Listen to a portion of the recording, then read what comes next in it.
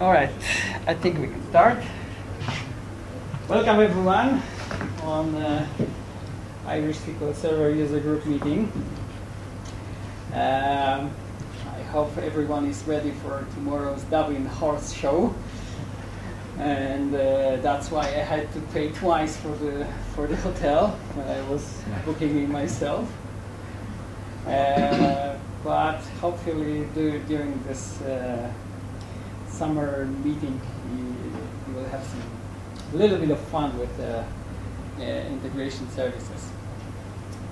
My name is Hubert Kobierzewski, and as you can see, I work for Kobierzewski. This is an Irish company, which is like it's 30 years old, and we've just started our 31st year. We have also offices in Cologne, in Warsaw. I'm actually based in Warsaw. But I mostly work for customers, Irish-based customers, sometimes for UK customers, sometimes for Polish customers, and very rarely for German customers. And as you can see, I'm there for over 8 years. I specialize in Microsoft BI stack, mostly working with data warehouses, business intelligence, and I've also been trained in PDW, which is called APS now. But Kodak is like a company who works with different vendors. So we also work with Oracle, Business Objects, and other software vendors. I used to be a developer, but I think who was the previous leader, group lead? Niall? Niall Flanagan. Yeah, Niall Flanagan. He also went through this similar way. He used to be a developer. He said he was used to developing sexy things, and then he became wise man and turned into databases. So I think I'm going through the same path. I also did some of the. I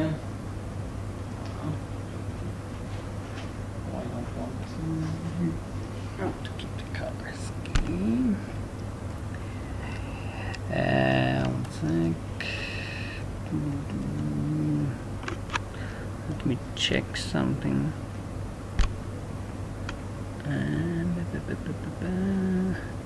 Yep, presentation mode. Yep.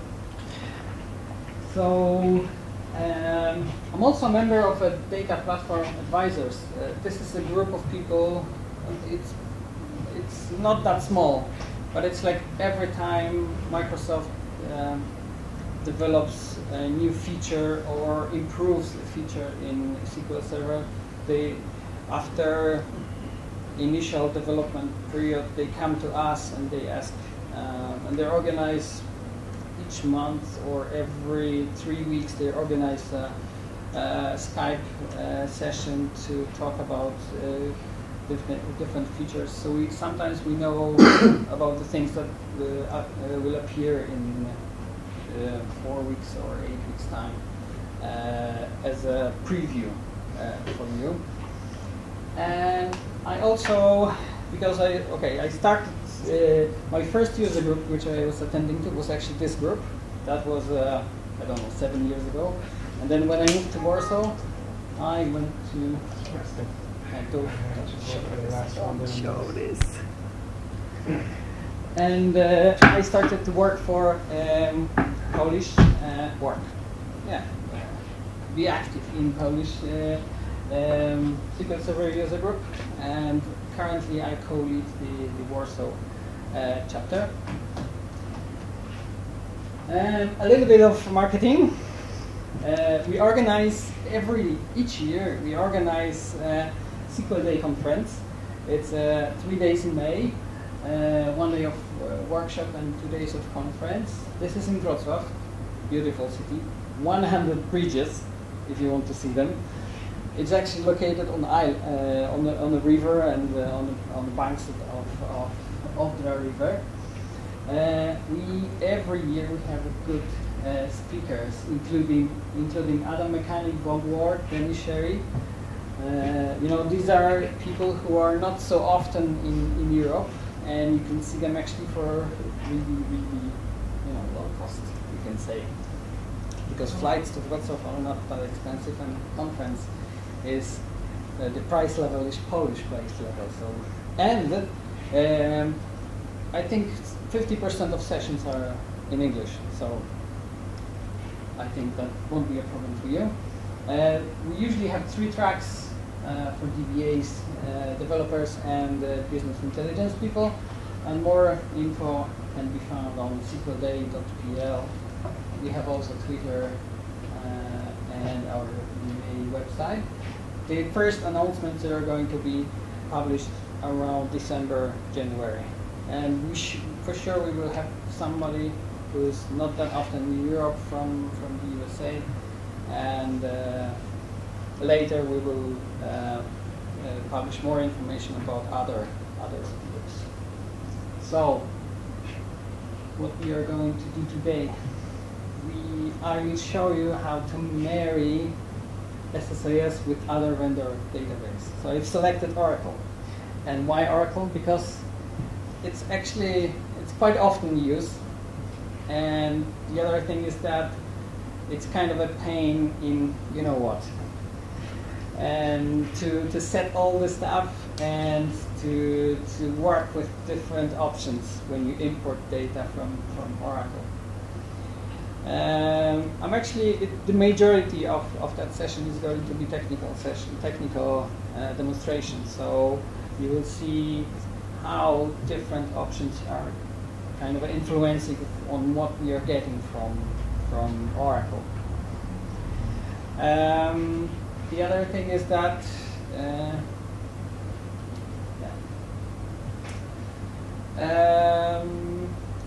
normally when you start to import data, you have 2 options when you get that data. You have pull option and you have push option. So it's like push, it's the most convenient because somebody is trying to give you data, or you retrieve an extract from other system and you just read it. It's usually in the form of CSV files, text files, XML files, and that's kind of easy because those connections there are easy to set up, and we usually have no problems with them. Also, reading from other SQL Server databases, that's not a problem because Microsoft knows their own technology, and it's used to kind of it uses the same protocol as with SQL Server, so also not a problem. The problem starts when we have to talk to other vendors like IBM or Teradata or Oracle. Then we have issues with incompatibilities, 32-bit, 64-bit, and other stuff. And also setting a whole thing up in the right order, ODBC drivers, ODB options, and so on and so on. You'll see most of it. We're going to see most of it.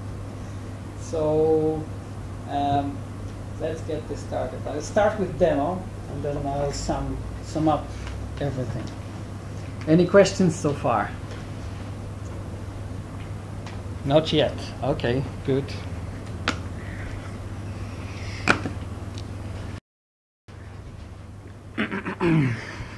So, briefly, my environment is that I have and there was a magic key combination which was turning that into full screen.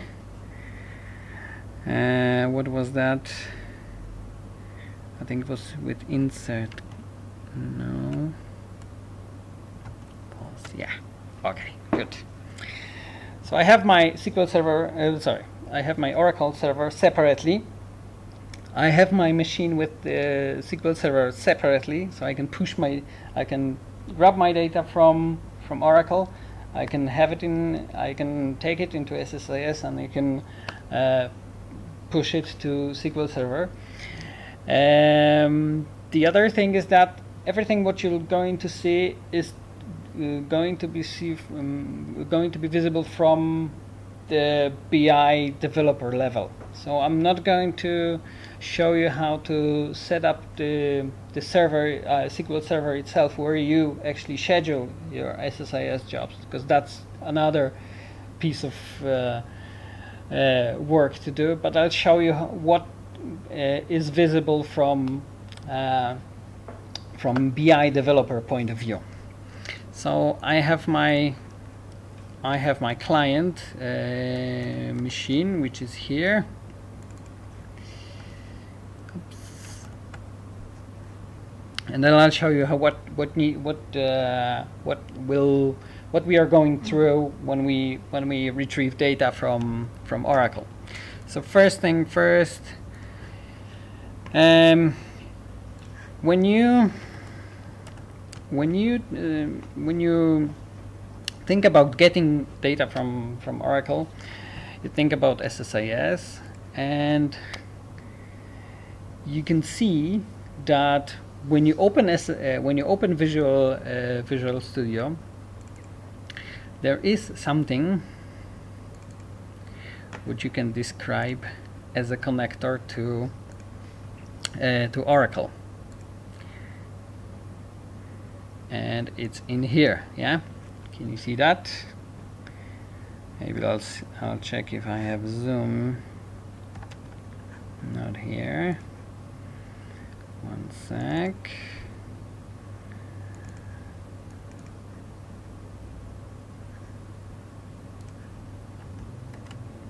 So here on the top, you can see that we have something. You know, we've just installed Visual Studio. We have something like Microsoft OLED provider for Oracle. Happy days. Can we start reading data? I'm not sure. I know my server is production. I'll try something in here. I hit test connection and boo, nothing. Nothing. Because why? Because we have to have Oracle client installed.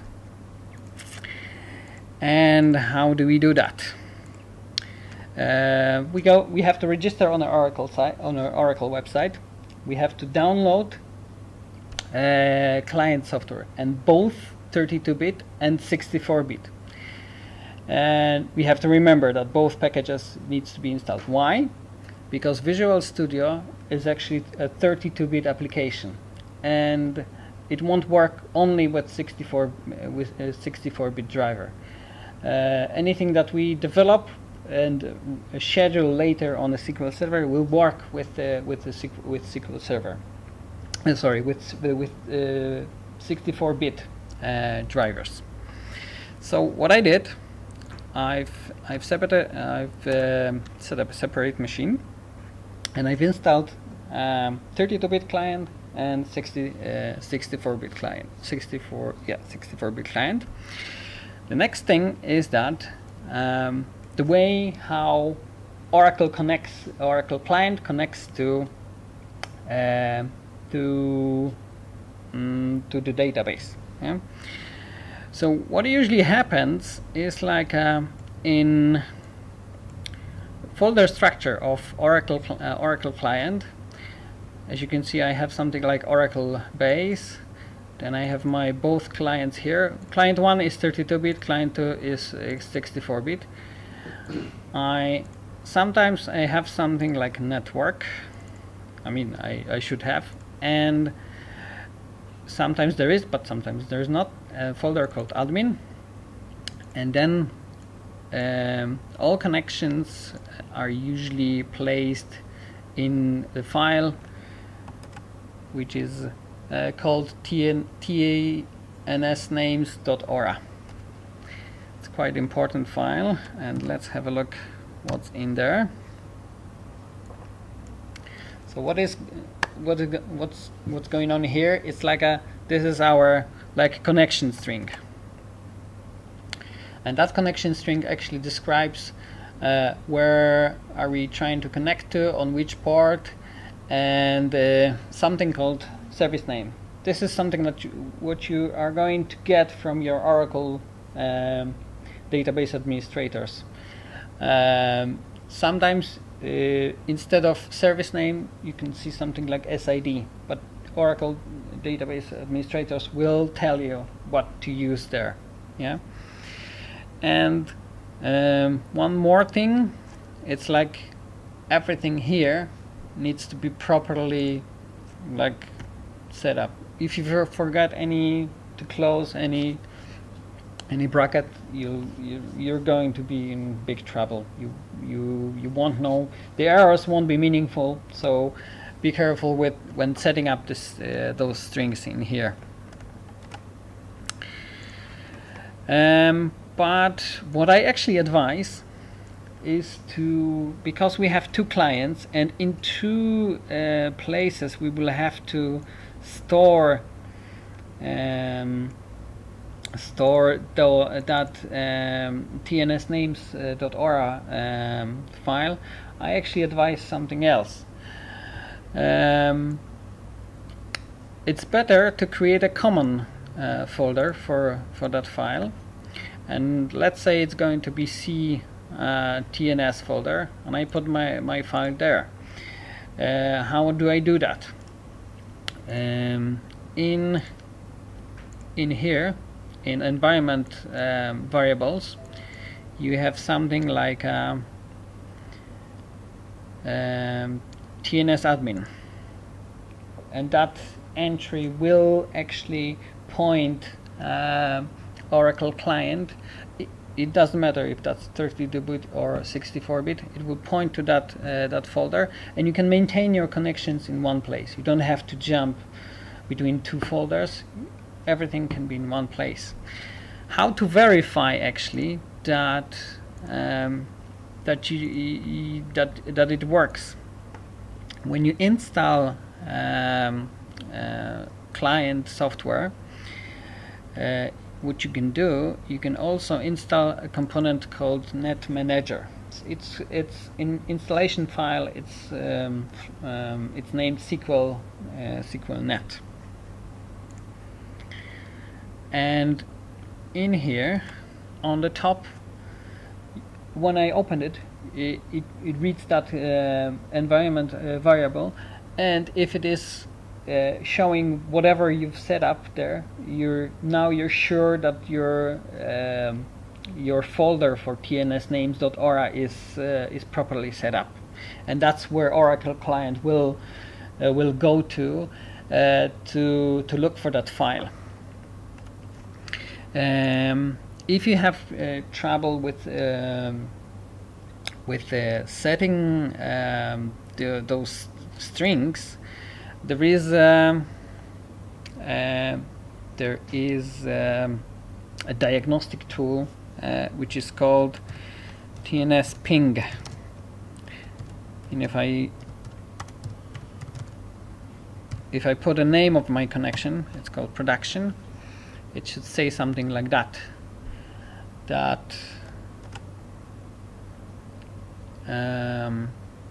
There was an attempting to contact my server, and that's okay. If I break anything, let me try to break it a little bit.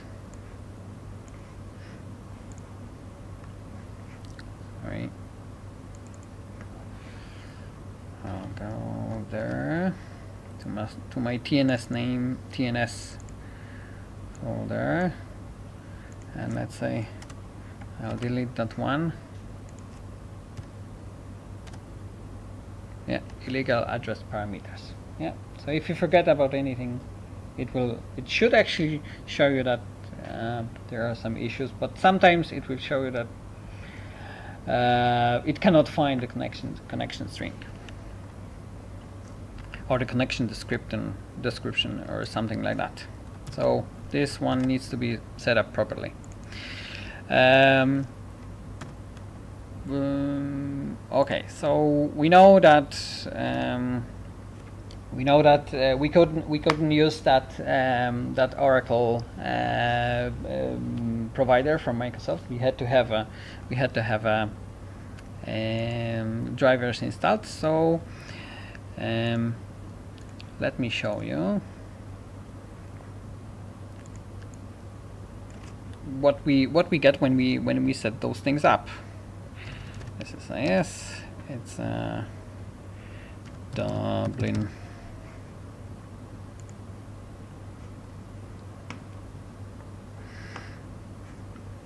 I don't need the samples here. So on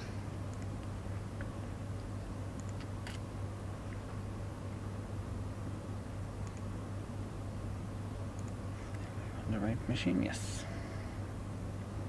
Okay, let's go here and let me set the connections to the Oracle.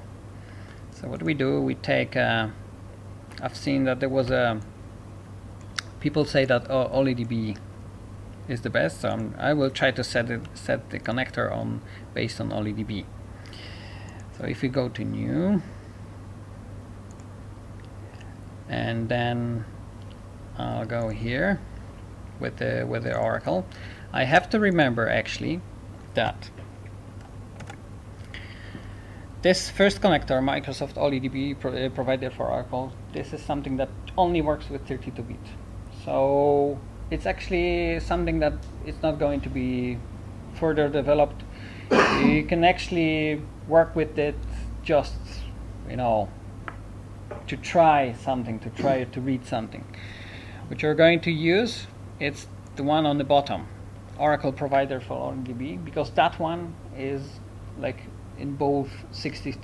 It actually works with 64-bit, and also, you know, SQL Server is 64-bit. It will work with that component, Oracle provider for OLEDB. So don't use that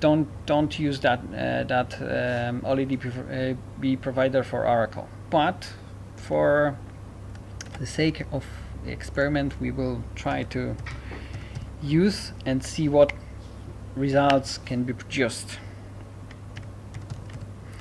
My alias is production, as you can see. HK is my username. Let's have a look. Yeah, everything. If the connection is successful, then it means that my connection string is properly configured. Okay, and what happens when we want to select a table in here? Even if I have a single table, I can show you there in my schema. In here, when I look at the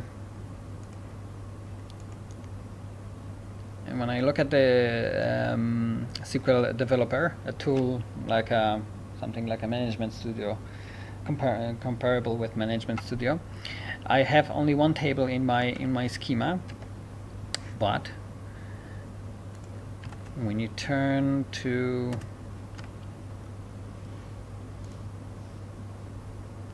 when you turn to selecting your table, you will see all of the schemas that are visible for you. So it's better actually to use SQL command. Okay, and I know that my table is called table 1. I'll check if I can read some data. Yeah, there's a warning. There's a warning about default code page, but we leave it for the moment and see later what it does. Yeah, we can go through that and see that. Okay, I can read some data. I've prepared a table with a couple of different data types, because what we usually aim for is to get data from external data source in as much close form as the sources. So it's like we deal, of course, with the different data types, but we're trying to have them as close as those which we deal with in SQL Server. So what I have here is like I have a date type. I have a numeric type with a precision of 18. I have a numeric type with a precision of 38. Integer, which is actually also numeric in Oracle. I have 3 types, 2 varchar types, one plus 1 Unicode. I have a long type, which is a kind of a text type, and I have also a small number with a small precision, which is supposed to be something like a small integer. So what is happening when I try to read it with the Microsoft driver? I'm getting the message, and I'll try to save it in here.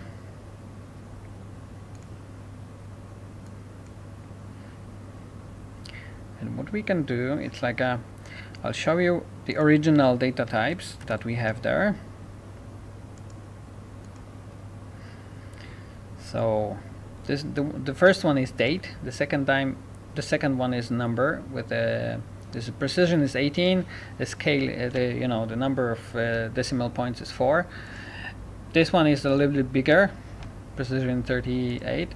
This one is just a number, so it should indicate that we deal with similar thing to integer or big int. I have varchar 2 with 20. Actually, they are the same thing. I have also nvarchar with a 20. I have also long, and I have a number with a specific precision 2 and 0 for decimal points. And let's have a look at metadata which I'm getting. So what happened in here is like, this is what SSIS thinks that it can do with that. So as you can see that, okay, now my numeric numbers, the precision have been properly read. This is a real number. These ones are these two are strings, which is okay, but nvarchar is being treated as a non-Unicode string. So this means that I'm going to have trouble when I read Unicode characters, and long has been converted into DT text.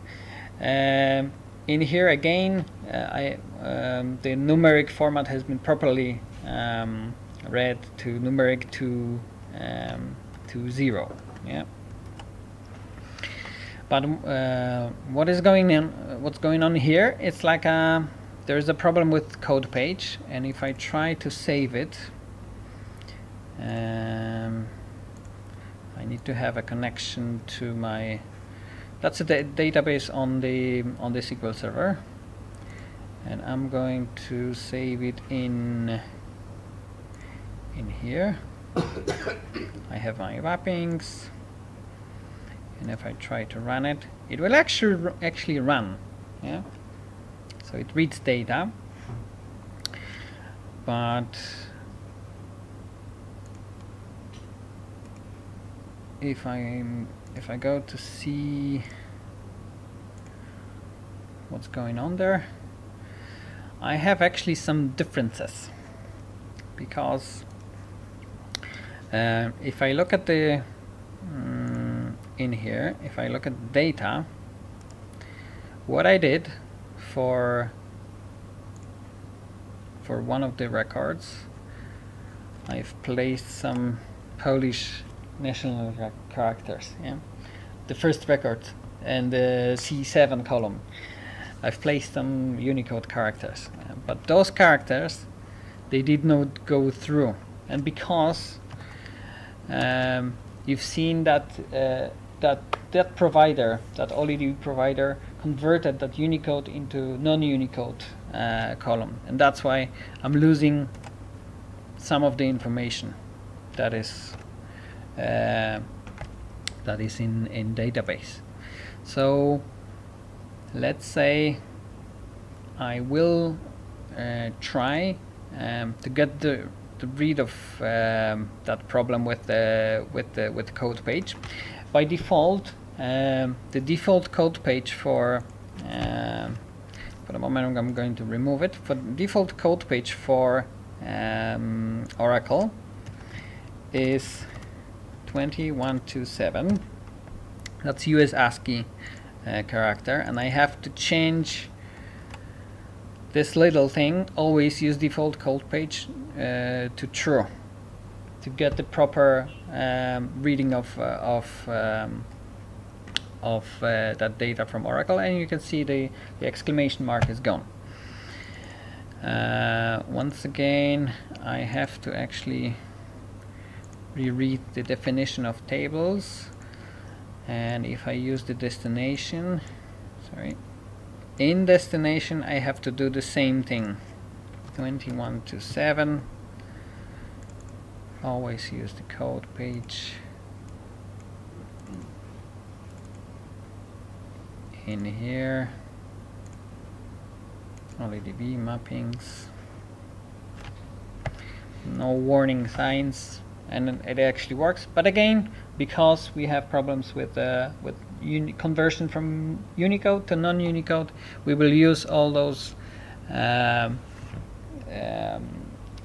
letters which are in different languages than English. It's like in Irish you also have the, like in Michal you have this A with the yeah. So it's like this may cause some problems, yeah. Okay, and we've seen that there is also that Oracle connector. So let me set the connection up with the provider from Oracle, this one. So in here, production HK, allow saving, test. Yep, it works. Okay, again I'm not going to select my table, so it's select star from table 1. Again, warning sign, but I know already how to deal with that. 21. What is the impact of not changing that? So that's not It's just you'll get to that warning thing. it's just a warning. Yeah. If I won't change it, all the columns that because when you read it, you've got the definition of columns here. In here, yeah. And if I go here, oh, that's numeric. Yeah. If I set it to true, they will be all flagged with that code page that I have here. If not, they will be 2052 will be used. Yeah.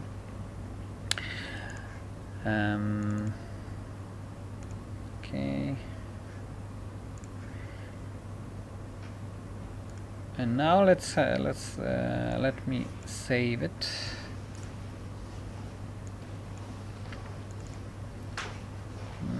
And that's going to be or only mappings. Okay. I forgot about. First thing is to change this thing. 2127. False. True. Okay. Yep. And let's have a look what we can see from Oracle provider. Are there any changes? Yes, they are. For instance, the numeric value in column 4, it's not a numeric now. It's actually white string, which is Unicode string. Yeah. My column number 7, it's now properly set up to be Unicode, and that's it. That's the difference that I can see. And why? Do you know why C4 is changed into Unicode string? Do you have any idea why?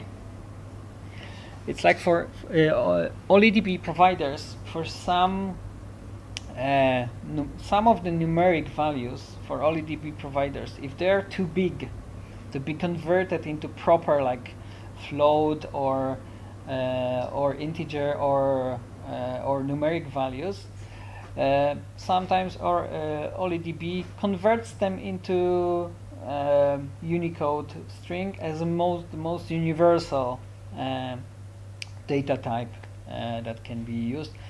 It says that okay, later you can convert it in whatever tool you use. Yeah.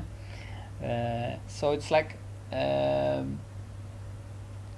sometimes you can see that you can be surprised that your numbers are not actually numbers; they are strings. Yeah. Okay. You can override those data types. In here?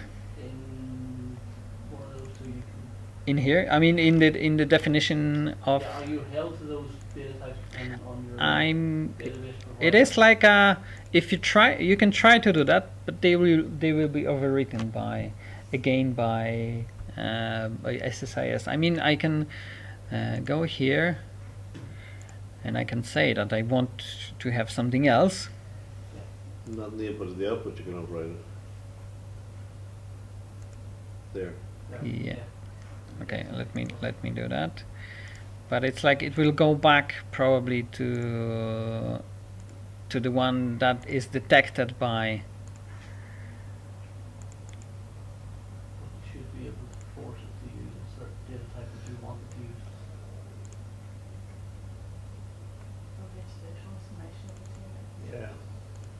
use. Yeah. Okay, it's visible as numeric one because I've changed it, but well, let's test it in a minute. I think you're right. I think it defaults without doing the transformation.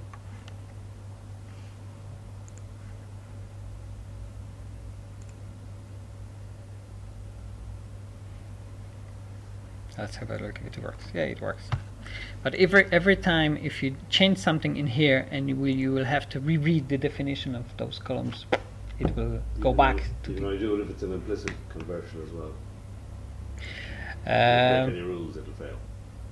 Yeah, then I will talk about it later. Okay. When SSIS is working out what it thinks the right data type should be, how much of the source data set does it check? It's actually the most of the work is done by driver, and then it's kind of a suggests the data types that can be used in SSIS. Yeah. And it's mostly fault of connector, yeah, OLEDB connectors. Okay. So is there any way to say, right, if the data set is 10 million rows, does it stop at the first million and think, okay, for the first million? No. It reads the metadata. It doesn't read any records. Okay. So it's like it starts from data types that are visible. We are directly connecting to Oracle, okay. So the metadata is visible for OLEDB. Mm-hmm. It's not like with when we deal with text files, when we can try to detect the best matching data type, yeah, and sample and use some sort of a sample. Like it's a little bit like I give you, these are my data types. Okay. Do whatever you want to do with them, yeah.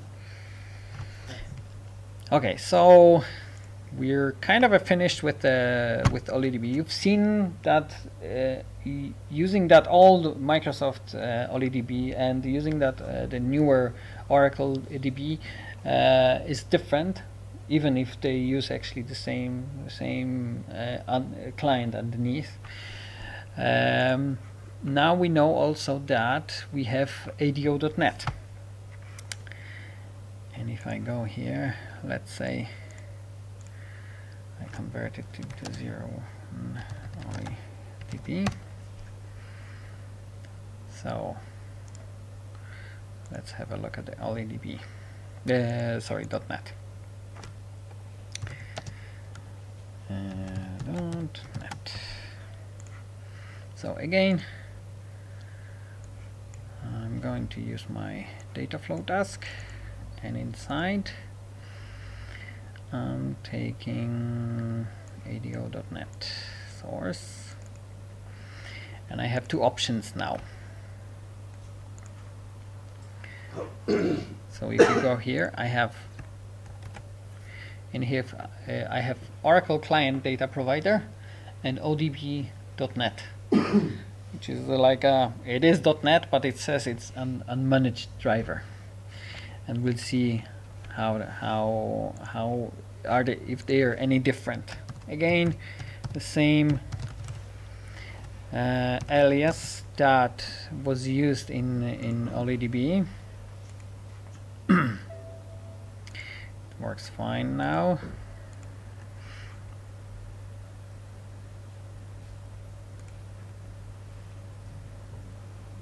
And again, SQL command. Select star from HK table 1. Again, we have our and let's try to save it somewhere. This time we will use ADO.NET destination.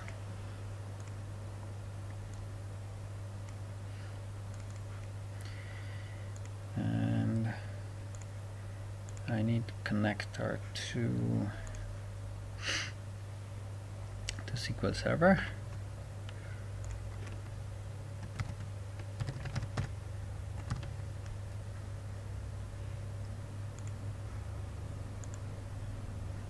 And I have this database set up. The table is here. All of these are connected, and let's have a look at the metadata. So now we can see that numeric types are mostly the same thing which we've seen before, but the changes in the string, it's varchar. Now everything is treated as Unicode. So the result of this is going to be that our data pipe in SSIS is going to be a bit, thicker because of the size of a single record. Because it's like for those two columns, C5 and C6, I'm going to have like 2 bytes per each character. Yeah. So it's like now we can see that performance-wise, we may think that this can be something that it's a little bit wrong, but fortunately our Unicode in Oracle is a Unicode in DTS. Sorry, not DTS, the SSIS. Yeah. So let me have a look if what I'm getting there when I import data, because as you probably remember, there were some special national characters, and we can see now that those characters have been taken properly have been recorded properly. So this method is actually good if we have a lot of national characters in text. So if we import any data that it's related with text other than English. Is there a way to resolve this issue with OLEDB, or you just need to change the driver? Yeah, there is. what you can do, you can try to convert that column before it hits the connector. So you construct the query in such a way that it is converted maybe to non-Unicode or something like that, but using proper page. You have to play with this a little bit to find a proper cast or to char function to be able to convert those characters properly when pushing data into SSIS. Okay, there was also another connector. It was called ODP, so we will try to also to have a look at that one. So let me set this up. A minute driver here. The dialog looks a little bit different, but the data source is actually what we are looking for when talking about the connection string. Production. We have our password. Don't worry, you won't see it, but you may think actually it's a very simple one. And okay, test connect. There's a typo in production.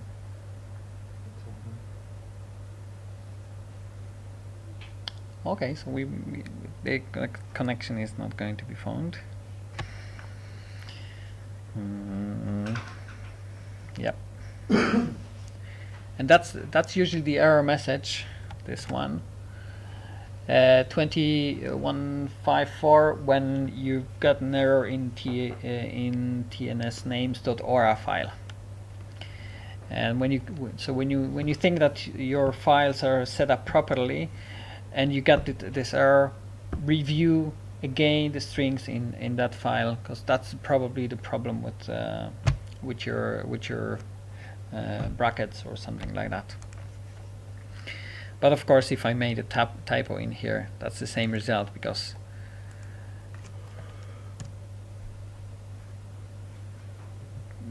that string hasn't been found. Okay, so connection successful. Again, I'm not going to select my table.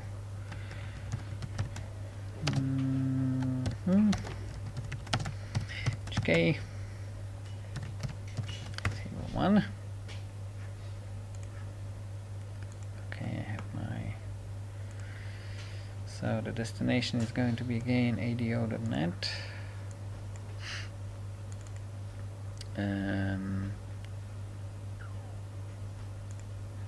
Right, that's my table. Up. Now let's have a look at metadata. What we are getting there.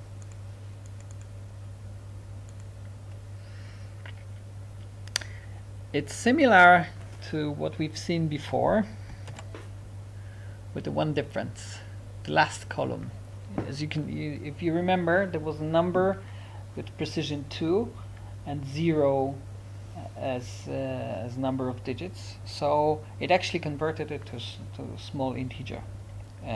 So SSIS thinks now that, or actually ODP.NET components, they suggested that okay, if we have a scale equal to 0 and we have this low precision number, we will suggest that yeah, this is probably some sort of an integer. But you can see that C4 column wasn't converted into integer because it's probably too big. And plus, we got the scale in as in here as 4, which is kind of a surprising because I have set a 0 there. Yeah. What else? If that length of that number would be 4, then it will probably be DTI4. And and so on and so on. I8 can be also used in here. So here data types are kind of a numeric data types are kind of a closer to what we have in Oracle. Okay, let me have a look at if it works. Yes, it is. And if we view data, you can see that also the national characters had been converted because Unicode was fine, and we have that column as actually similar type to this one. Not sure why, but it added some precision to that number. Okay, so that's it for .NET.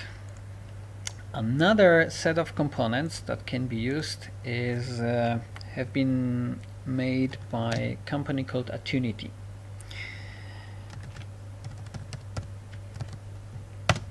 And they think it's like they claim that the speed of those components, they're pretty much like 25% faster than OLEDB. But they are not easy to set up. You have to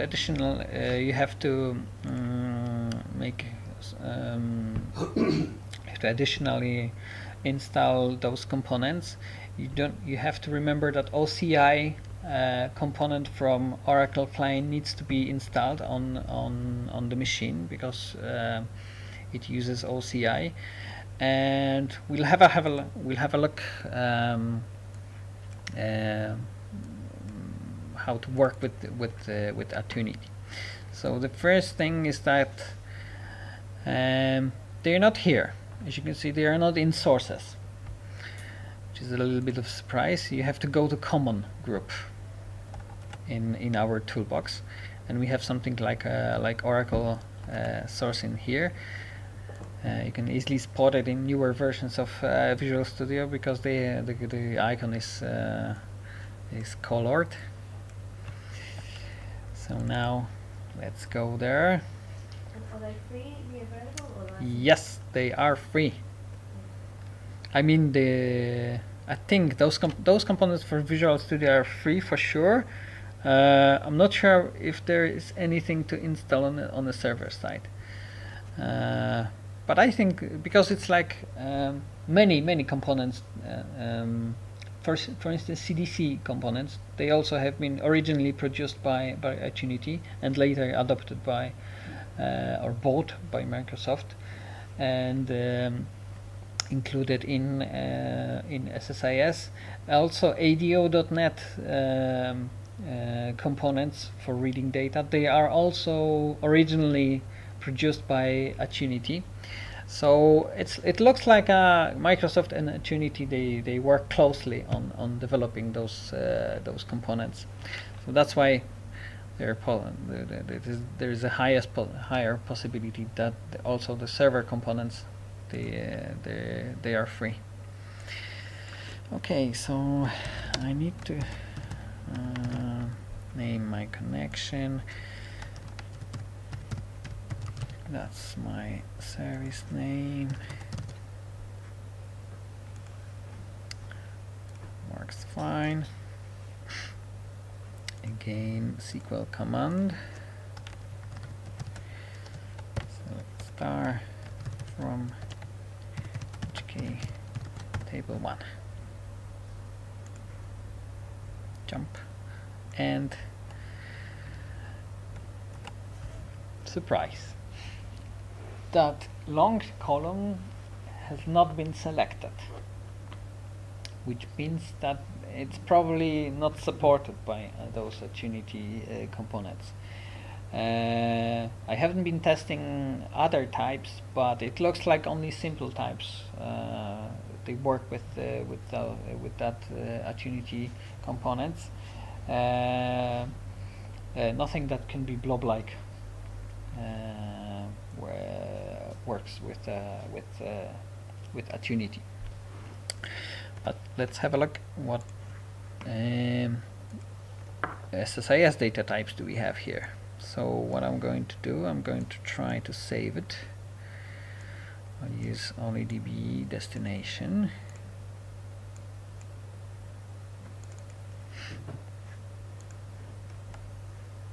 Yeah, that's the one. My table is at Unity mappings. Okay, and now we can see that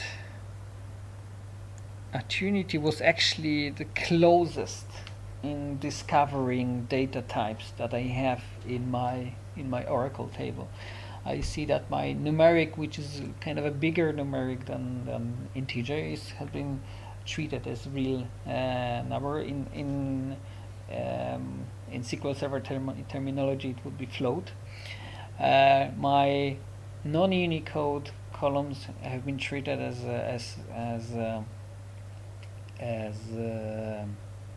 non-Unicode columns in SSIS, and my Unicode column, which is in varchar, is actually treated as an varchar in here.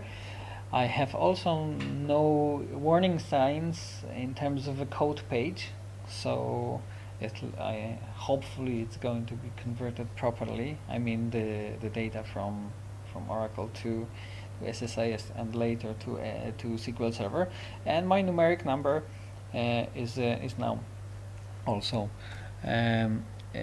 in here. The one without precision is treated as one of the integer types. Yeah. So it looks like Unity has a closest guess, but there are some problems with Unity. And if I start here, I won't be able to read it. Yep, and actually it tells me that I have invalid number, and usually those types of errors, they happen when you have let's say a text file exported from French SAP, where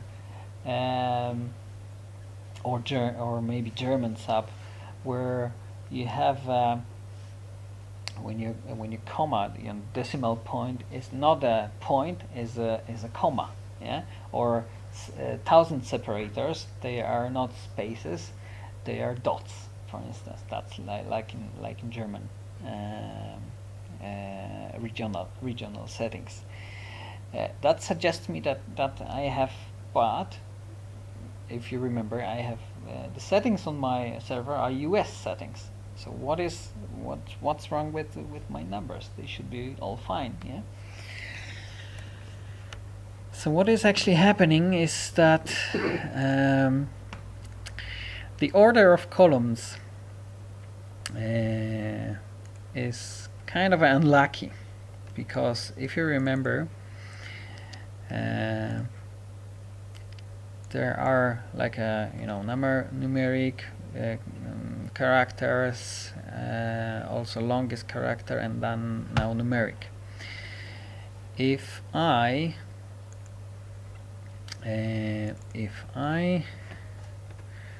go here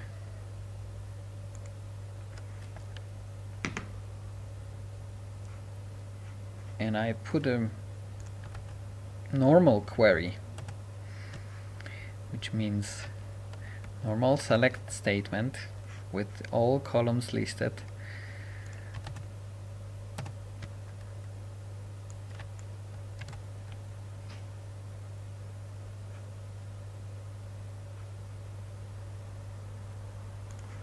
this is actually going to be the same thing. Yeah. It should also fail, but now I will be able to try to fix something. Yeah. So what if I start to check my my columns by commenting them out and see if I have any problems, for instance, with those Are there any problems with those 2 or 3 columns? Yeah. Oh, sorry. Ah, yeah. Comma.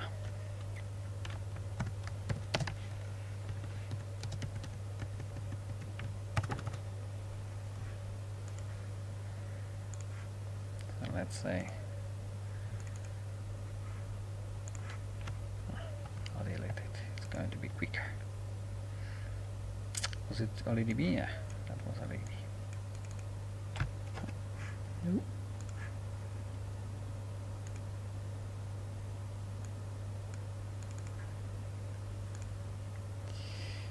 Unity mappings. Okay. Start. Yep, some of my numerics are fine, especially those ones which with precision. Yeah, so that's not a problem with comma or dot. What is actually happening is that the column which was indicated as the one which can't be converted. If you go down to the situation like that your query excludes that column, that C8 column, and if I go there and I have all my other mappings set up,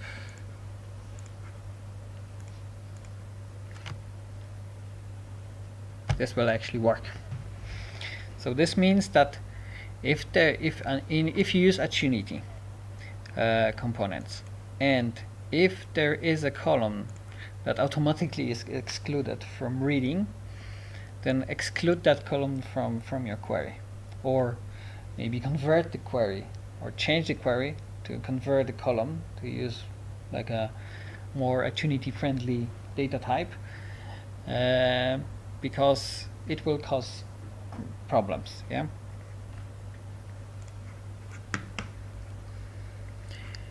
Any questions to those data providers or connection providers? Unity aside, which one would you recommend? Which would you be your preference?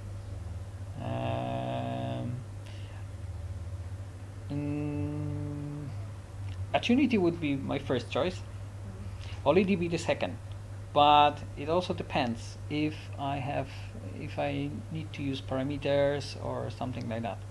OLEDB also is problematic with parameters. I'll show you later.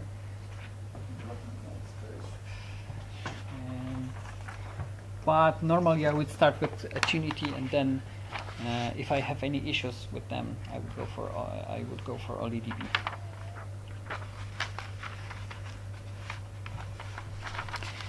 So now let me show you the problem with data, because it's like we know that sometimes can be situations when we have some data that can be read, but it cannot be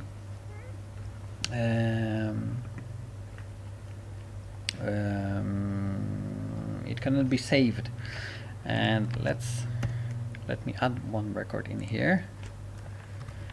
It's going to be 1st of January. I'll use the year 001. Whatever here, they were there.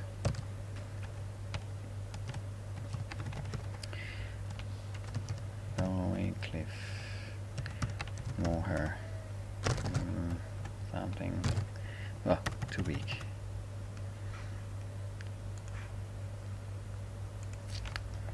Okay, have it now.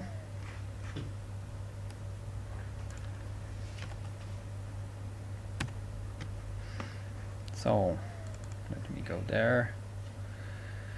Maybe I'll try to delete those records from the original table.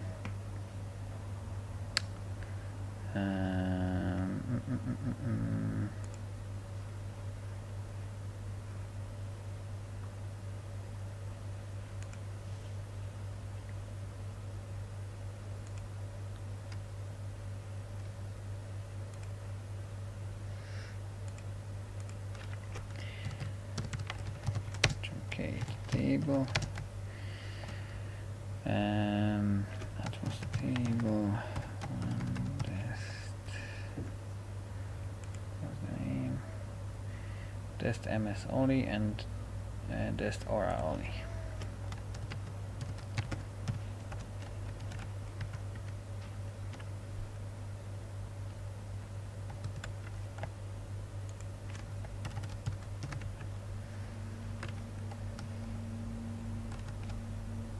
Okay. Now let's try to read them.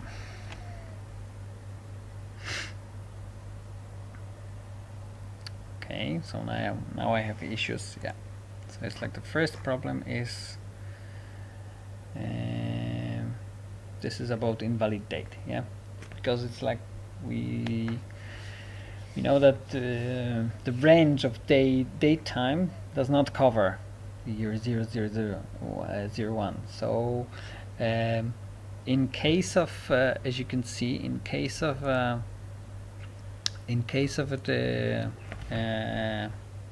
Microsoft, the old provider has thrown the error on the beginning. The OLEDB by Oracle had properly read that record. I mean, that was taken and converted into DB date time, but it could be saved into SQL Server, yeah, because that's out of range. There were two different types of problems in here.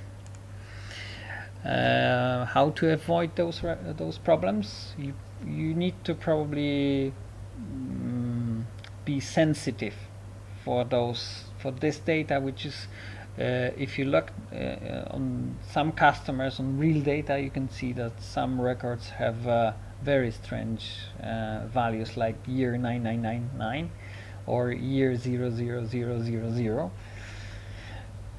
Although I wasn't able to save it with a simple insert statement to Oracle, but 0001 it was possible.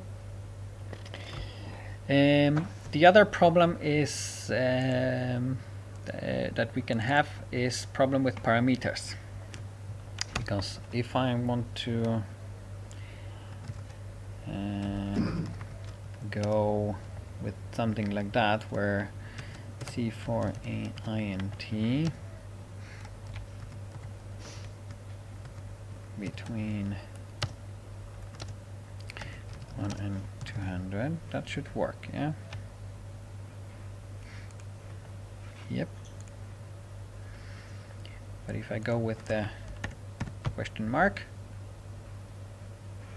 and I go to parameters, it will actually tell me that I should use SQL command variable, which means that I have to go to expressions and I have to concatenate my my query to put.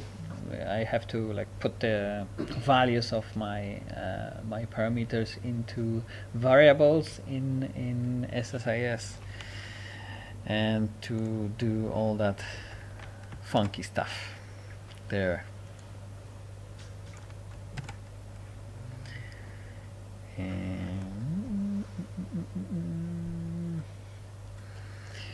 Okay, the other thing is that when there was one thing when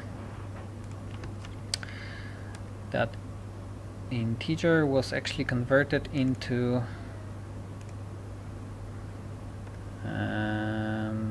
that big integer has been converted into string. That's not the one.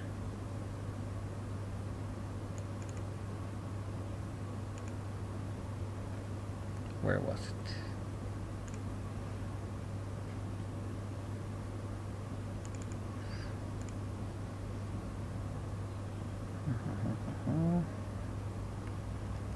This is numeric. This is real number.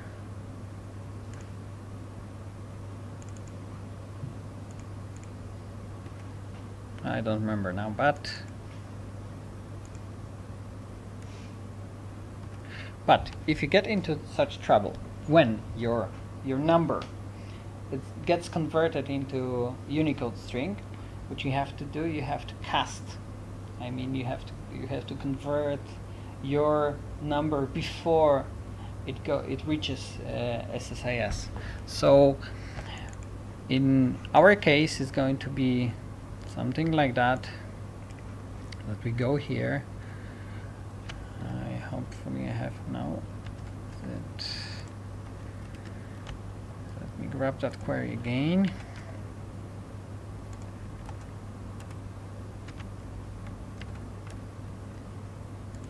And I need to go to cast CINT as number. Say if we know that our numbers are smaller, then I say I will go for 11.0s, and then we will get data types, or we will get our data. We will have our record size actually smaller, and we will avoid conversion inside SSIS package. So if I go here,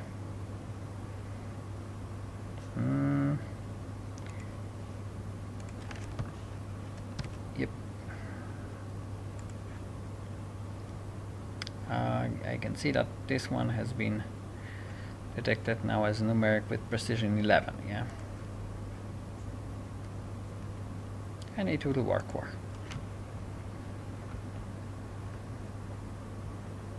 Oh no!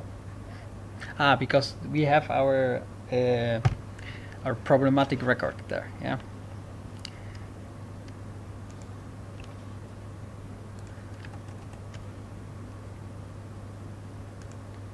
If we remove it,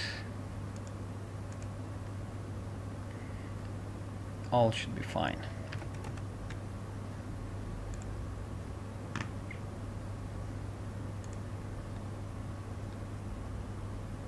Yep. So the other method to read data from such external data sources as Oracle is to use maybe not ETL but ELT, which means that we first load data to our database using, for instance, linked server, and then do some conversion there. But then if you fall into problems, because at the moment I don't have it set it up properly, because I don't on the SQL Server there the drivers are not set up properly. But what will happen when, for instance, there are situations with dates like we had before? You will get no error actually, or that's what I've noticed. It's like you're getting no error. It just stops reading data. The SQL Server stops reading data, and that's it. You won't know what happened. So when you deal with Oracle, it's actually better to use SSIS and to use connectors from whatever connectors you use, because they will give you some sort of a error message about problems with your data. If you use a linked server, some messages can be omitted. You won't see them in whatever way you use. We, for instance, had a project when we had like a Oracle data warehouse, and there was SQL Server layer on top of it as a data source for cubes, and we were using linked server there. During cube processing or partition processing, we had issues with no error message. When we had problems with those, for instance, dates out of range, something like that, something that it couldn't be converted into directly into SQL Server data type. So you have to be very careful when you use ETL, ELT methods via linked servers. Just to confirm, there's a problem with linked servers primarily just with Oracle that you saw, or is it in general needs to be careful with linked servers? I haven't seen that in any this missing error message problem. I've seen only in Oracle. So avoid linked servers, yeah, if you can. Of course, if you have problems, then with your data types, use cast or other functions to convert data, and these are mostly a separate problem is performance. Yeah? It's like try to include only the columns that you read because of size of a record and buffer size also. You can the other thing is like is that the selection of data connector based on your experience or something like that. This will have a great influence on also on sizes of your a single record in your pipe, yeah, in SSIS. Any questions to this part? So, oops. Where is my? Okay, so let me wrap the whole thing up with Oracle. You have to remember that this the connector that is built in Visual Studio or it is in Datos, it is only 32-bit. You're not supposed to work with that one. This can be something that you may try when you read data, when you maybe profile your data, but better leave it. Just leave it. Yeah. Oracle OLEDB is something that is.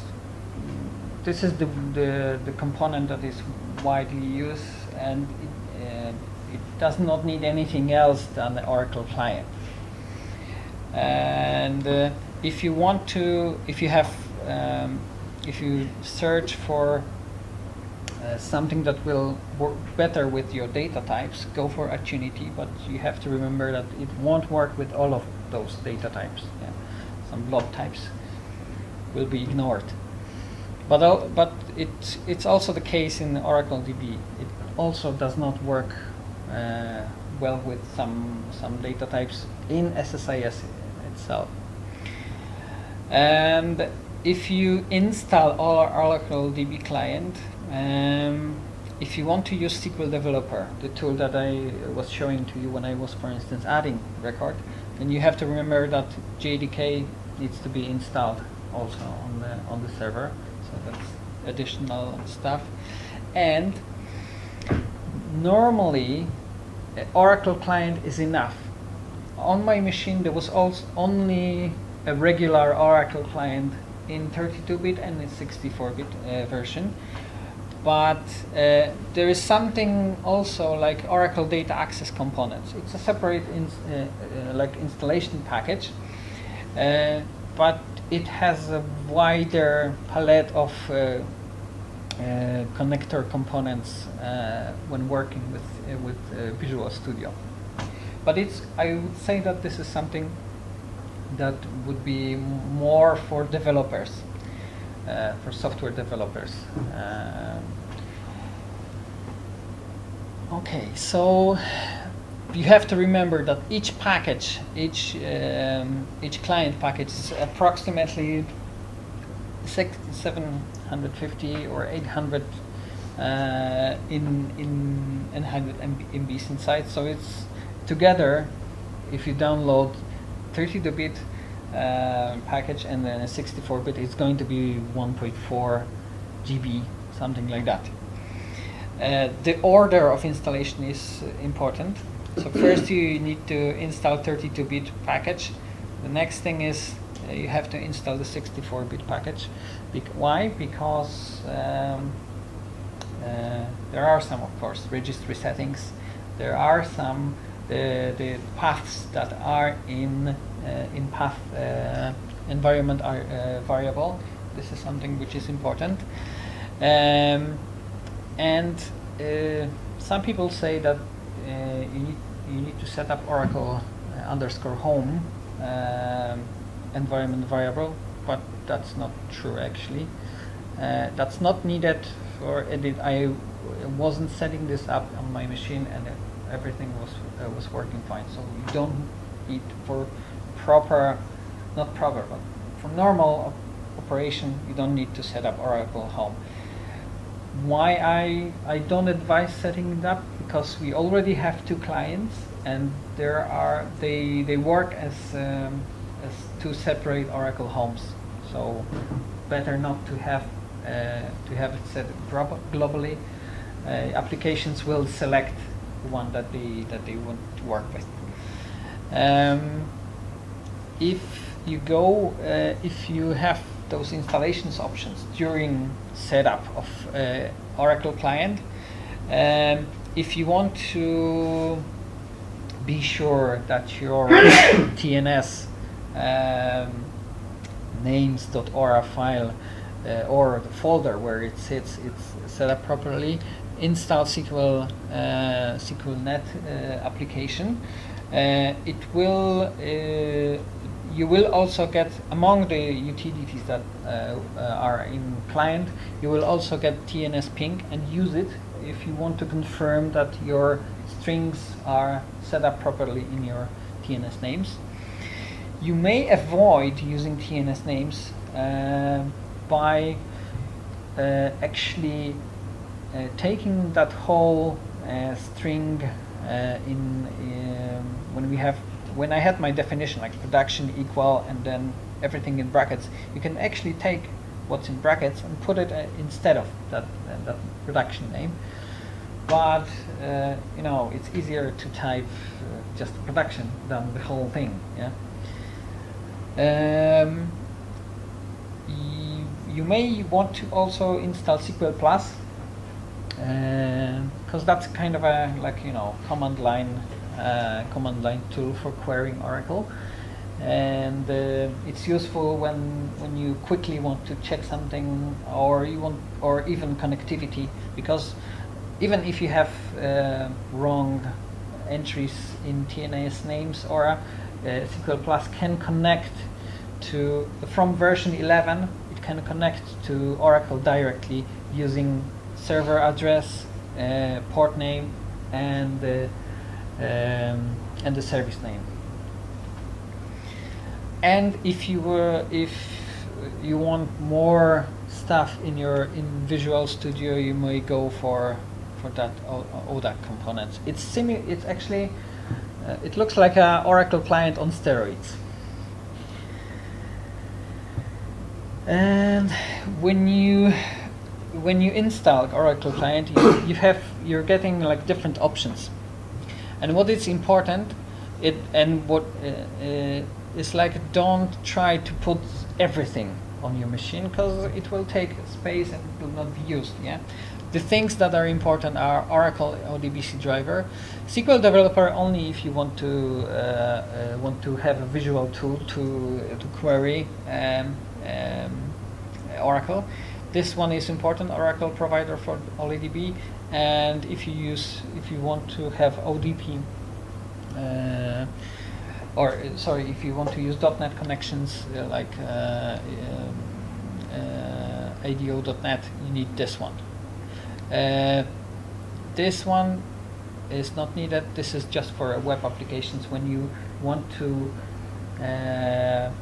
save application states in Oracle. In Oracle database. This screenshot is from ODAC, so this Oracle client on steroids. But you can see that there are some extra components like Oracle Developer Tools for Visual Studio, and there's also some documentation for that. But as I said, that's not needed for us, for BI developers. I would say that's more for software developers. Data types. This table is for OLEDB, and you could see that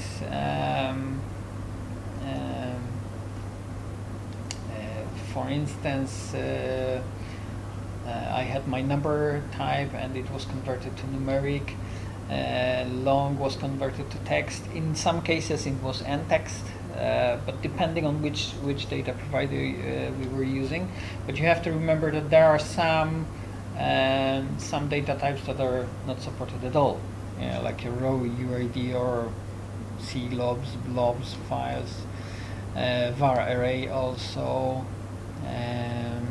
the user-defined types, something that completely cannot be taken by SSIS, and row ID and urow ID.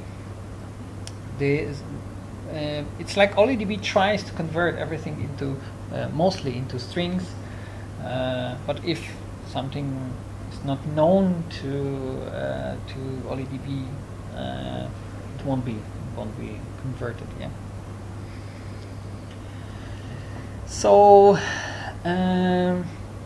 just to finish things, it's like you've seen that if you use drop down to select your source table, you get actually a list like that. Even if you're in your schema, there were only a few objects, because it actually reads all of the objects that you have access to. The other method would be to limit access to those other objects, but anyway you will have access also to some system views and all that crap which is not needed. So use SQL queries when you get data from Oracle. Also just those columns which you need. If you need to, it's like it happens, for instance, with those large numeric columns. Convert them to something smaller. That's necessary to keep your system, running smoothly, and not because it's like then it can process more records in less time. And beware that even if data types they look the same, they may have different ranges. The scope that is valid for a particular data type can be different in other database than in the SQL Server. So you have to also deal with that. Sometimes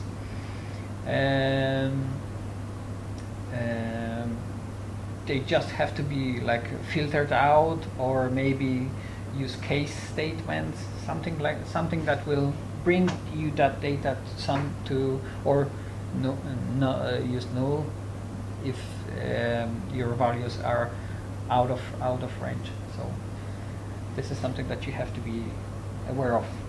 It may happen that your data will not be able to be stored in SQL Server. Thank you. That was it. Any questions? Any questions? Now?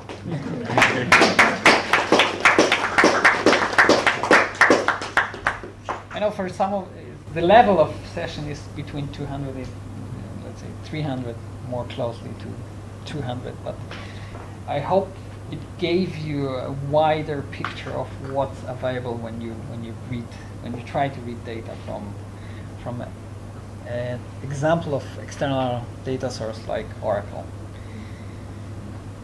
Any questions? I can ask one about, we use one of our common data sources is MySQL. Do you come across similar types of issues with MySQL? Yes, I came across few ones. For instance, I was reading data, and there were a few like string, like varchar columns, yeah. And the first few records, they had null values in let's say second, third, and fourth column. What happened? It's like that value in the first column was repeated to those other columns. That's what I found in MySQL. And the Tunity that you mentioned earlier, where that would be your preference for reading for Oracle, do they do numerous different sources, or are they focused on Yes, they have all connectors for all of that. I've seen Teradata. Probably there are like, this list of data sources. We use a Tunity for a client back up in the north, Mhm. and we managed to cut down their ETL process from 12 hours to about less than 30 minutes by just using a Tunity. Well, in fairness, they were using the built-in Microsoft driver.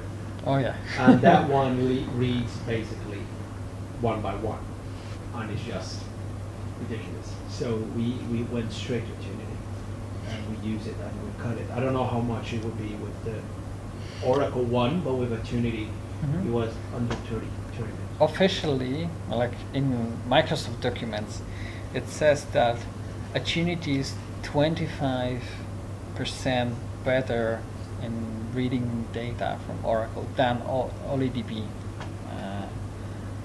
connectors. That's what they officially say. But it's, of course, it may differ from case to case. Yeah? You know, this thing about the Unicode one. Don't want to teach anybody to suck eggs here, so please. But there's an interesting case, and the reason I mention it is because the case was actually Microsoft.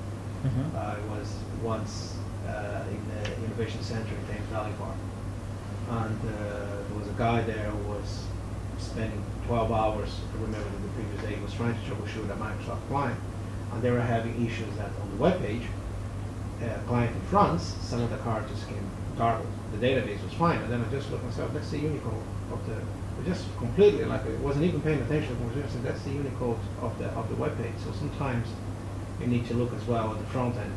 So the page was the doc type, you know, when you have the page, it was saying this is Unicode or whatever was not Unicode, and the data of the database was the other way around, so you can get data. Yeah, I know what you mean. So the concatenation of those two non-Unicode and Unicode was making that mess. Yeah. Yeah. Anything else? The configuration of the TNS file, that's the area I found most troublesome. Sometimes the documentation is not clear about where it should be. There's a default folder and then there's other folders, and it's almost like a DNS host name. Yeah, there are also other names to resolve those. Maybe not resolve, but what I've seen is like you can use LDAP for that. You can also use Easy Connect. I mean, I'm talking about methods of resolving that connection strings. Yeah. So it's tnsnames.ora is one of the options, and it's like if you go in here and you use that net manager.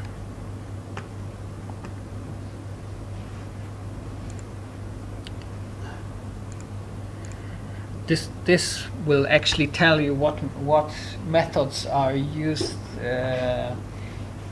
when it's trying to resolve the connection string. As you can see, normally it is, but by standard, when you install Oracle client, on the right hand side there are TNS names, EZ Connect, and then host name. but I've taken EZ-Connect now because I'm using. And this hostname there, is that the ordinary DNS hostname, or is it an Oracle hostname? I'm not sure. I never used anything else that TNS names or direct host name, port name, and so TNS names is the best way to go. yeah, I've seen also configurations with LDAP, but then you have to have a separate server. It's an Oracle Internet Directory server, something like that, and it needs to be set up in SQL Aura. SQLnet Aura file. If we go in here, this one, the SQLnet .aura, this is the file which actually tells us which methods are used to resolve, and if you use an external server for resolving the connection strings, then if you use LDAP or which means a separate server, .oracle Internet Directory server, then the configuration or address of the server needs to be set up there in this SQLnet.aura.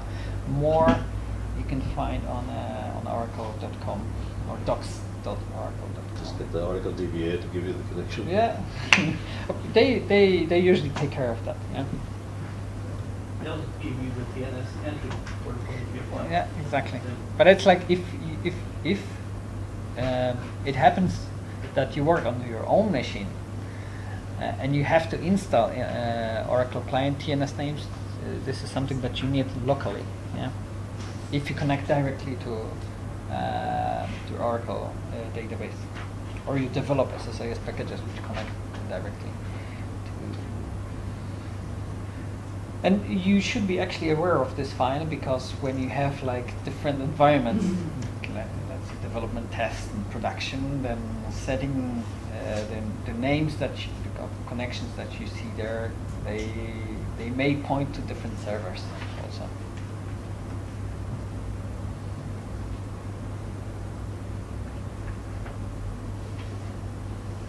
Anything else?